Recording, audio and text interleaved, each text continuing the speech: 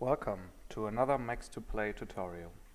Today we will talk about the pre-installed extension Kodi XBMC, which gives you a fully functional Kodi media player with a nice interface to play media on a TV or another HDMI output device of your choice.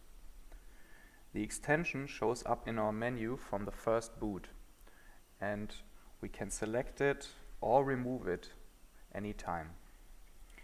And if we click on it, we can see here a few options that are given to us.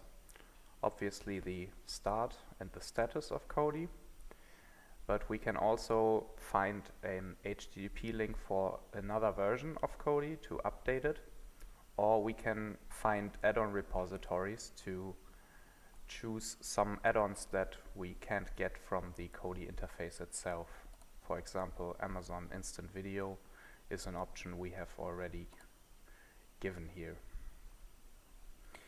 But since we use an Odroid U3, we have a desktop, so we can already take a look at the desktop where Kodi will show up.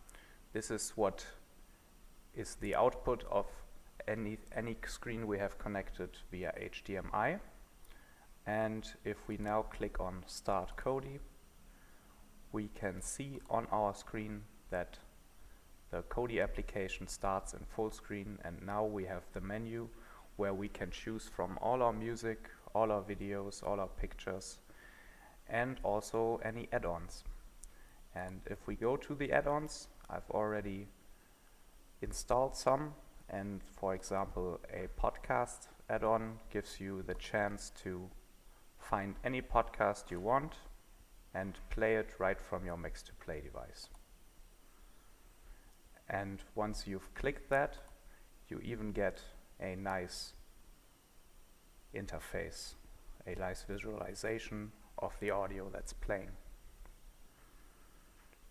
And once you're done with Kodi, all you have to do is go back to your web interface, click Stop Kodi XBMC, and you can see on your screen it's gone already.